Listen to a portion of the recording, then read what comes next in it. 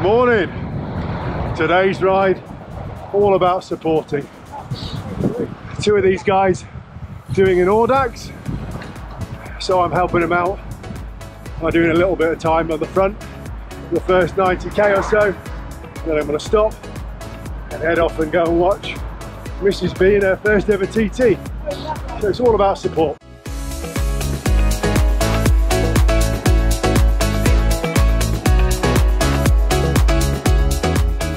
Right now, I'm at the stage of my training where I'm trying to get in at least 200k every weekend. Longer back-to-back days, I'll get them longer and longer, but it's just about stretching the length of those endurance rides.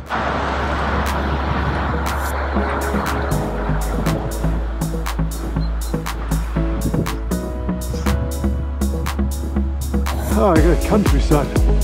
Fortunately for you guys, all you can do is see it, you can't smell it. First 75k is rolled through. Easy. Quick stop for food. Hi.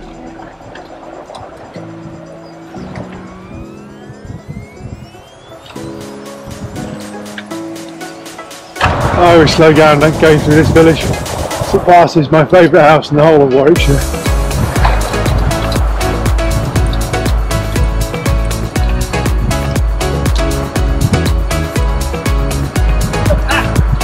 Unbelievable. Spectacular house. Oh, that's 95k down. Relatively easy 95k. You forget when you're riding on your own indoors or out in the winter how much easier it is to ride faster with friends. So 200 today. What's after the 200? 200 today, 300 May bank holiday, hopefully 400 at the end of May, and then a 600 to complete the year. Gives me a super randonneur status.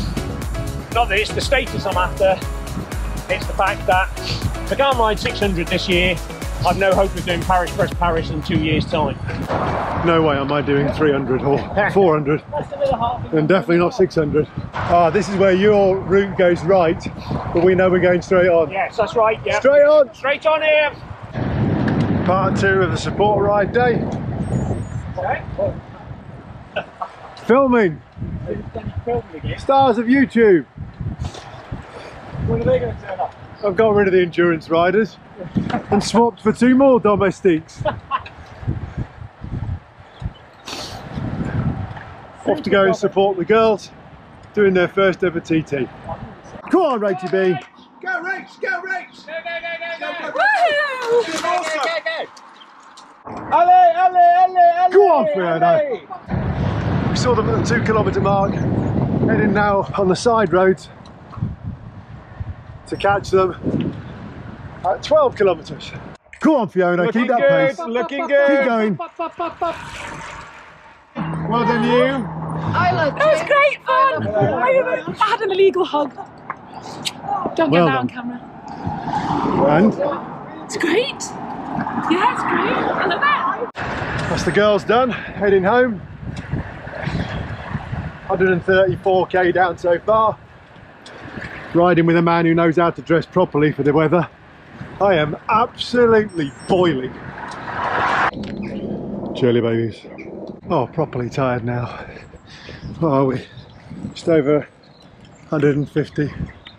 You might tell me I should go out and do the last 9k to get to the 160, 100 mile mark, but blimey, I'm tired. Oh, good day out. Good day's training. Sunday morning, we're back out.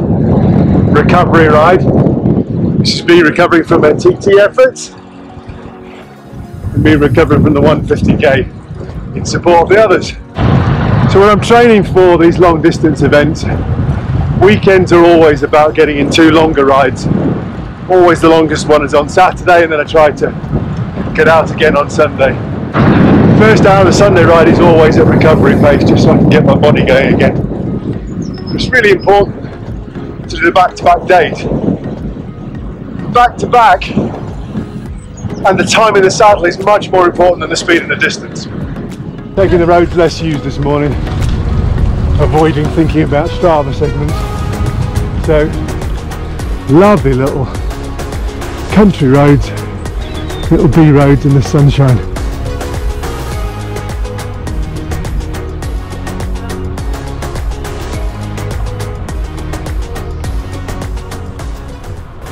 Easy ride, only 5k to coffee stop already.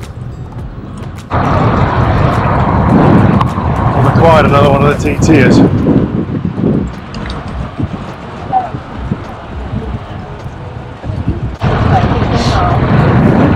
Strong feeling I'm going to get left behind here. And off they go. One of the important things about training for longer rides is you have to be selfish and think about what your training needs are. You can't always ride at somebody else's pace, let somebody else push it. If you're going to be riding for days on end on your own, one of the key things is that you've got to be able to ride with your own fitness and your own ebb and flow. Sometimes that means putting your ego in check and letting two faster women who've just done a TT disappear off into the distance. To be fair, they both did spank it yesterday. Well, following my own rules about building mental resilience here, I had intended to stay out for a couple of hours at recovery pace, but wow, the weather is beautiful, the scenery is beautiful. Staying out. I'm going to go and find somewhere to go and have lunch and stay out for another couple of hours. Ah, who am I kidding? Of course I'm back at the espresso barn. Right, just come through the 3 hour mark. That will be the shorter way home from that junction. Just accept it's about time in the saddle, forget about the speed, forget about the distance, just try and get another hour up my legs. Problem is, when you're tired, every hill becomes a mountain. Just keep telling yourself, time in the saddle, points in the bank. Don't you just hate it when people ride past you in silence, refuse to say hello, and then can't make it stick? Oh, there's definitely a rule in my book: if you're going to pass someone, you better be sure you can make it stick. Gone through 4 hours, coming up to 100k. Sometimes the most rewarding rides are the ones where you surprise yourself, where you've had that battle with the little voice in your head telling you to slow down or to quit.